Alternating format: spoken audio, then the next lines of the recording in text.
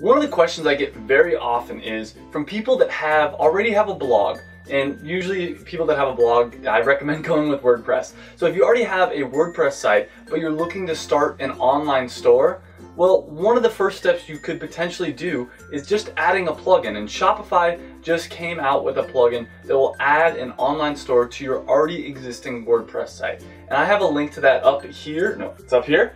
You can click up here, and this is actually my affiliate link, which means if you sign up for this, I get credit for it. And as a bonus, if you use my link to sign up for it, I'll give you a free one-on-one consultation and help you turn your WordPress site into an actual e-commerce site so you can start selling things online. Next up, I'm going to show a little clip of what it looks like, how simple this plugin is to use.